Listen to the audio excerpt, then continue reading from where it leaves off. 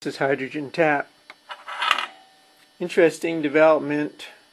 I've been taking apart the cell, of course, that was in the Honda, the focus cell, and I had misinterpreted some data that I got off of it while I was taking it apart.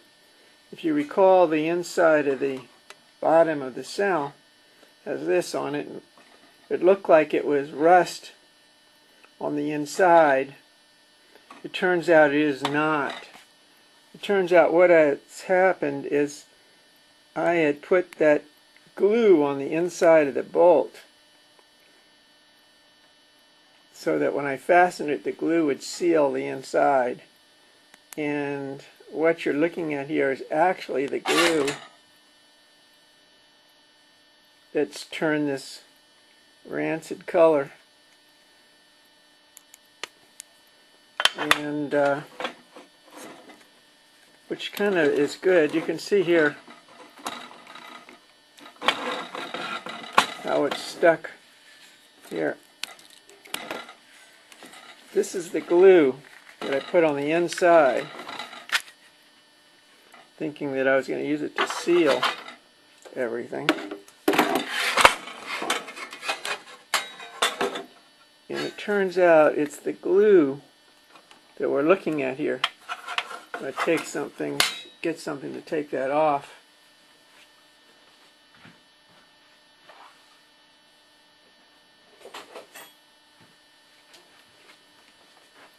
So that's a bit of good news.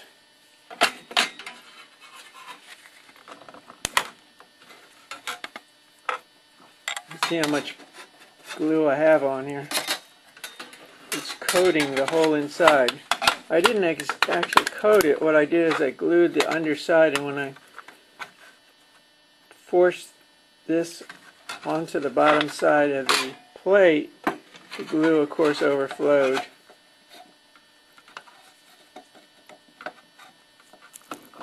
And you can see it here. So all this brown stuff is actually the glue.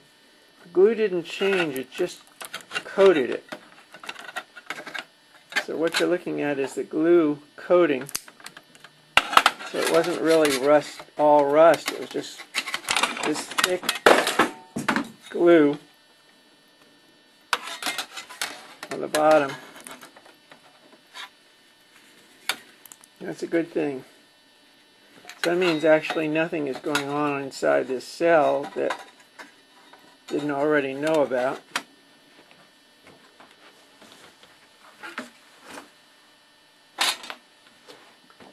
We still have the rusty color, but if you look in the last video, you'll note that it's not magnetic, so it is not rust.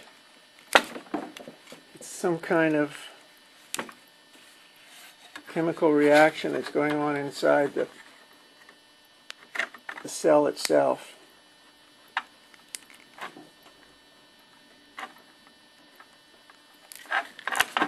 But you can definitely see that this is all glue. It's just not a hunk of rust or whatever it was that I thought it was.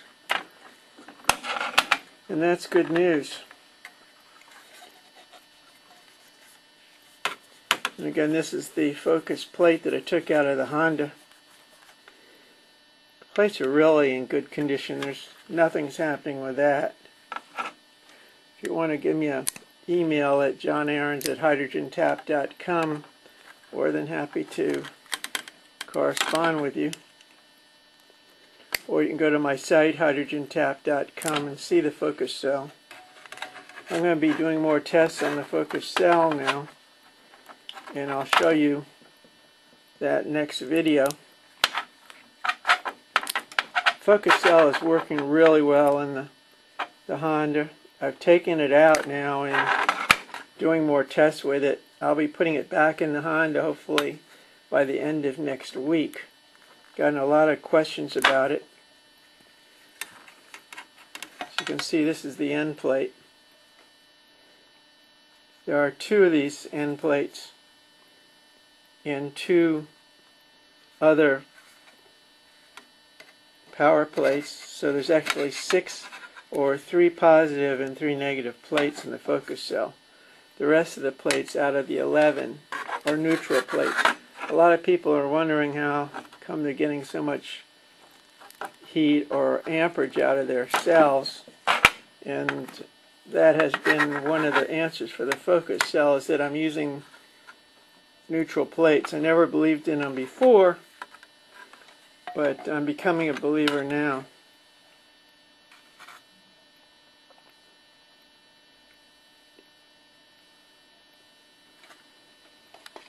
Those of you trying to duplicate the focus cell that I made, you can see these are the plates. This is the end plate, one of the 2 end plates with its electrode. Got a 1/2 inch hole that goes on the top of that, a 1/4 inch hole now that's going here, and 2 3/8 holes in the center. This is the other plate, the other power plate, and you see if you put these together, the only difference is this power plate does not come, or doesn't have the electrode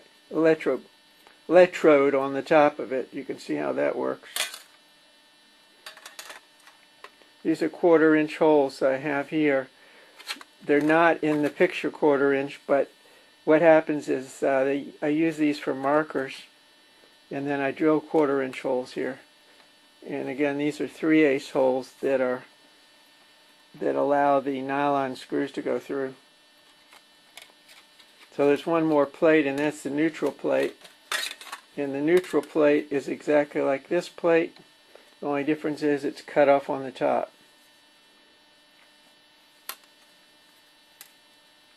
Again, there are 11 plates in the focus cell. It's putting out about 1 liter per minute. And if you go back on the videos, you'll see that. It has 6 power plates, 3 positive, 3 negative. The rest are all neutral. These plates are 3 inches by 8.